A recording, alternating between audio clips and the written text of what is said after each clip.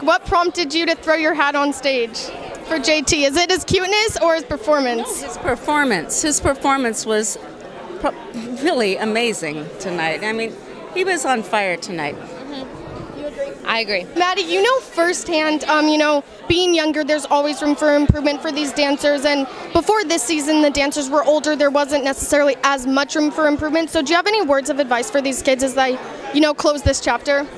Yeah, I mean, we're getting down to the final, we're just down to the end of it, and we only have one more week left. And even if the kids got eliminated the first week, they still have experienced such an amazing journey, even if they were here for a week. So I think I would be so nervous to be in their position, but it's been so cool to see them grow as dancers. I don't think any of them have been the same dancer as they came in the show. They've all just grown so much, and it's so cool to see them grow as me being like a mentor, like a friend to them. So it's really cool to see them.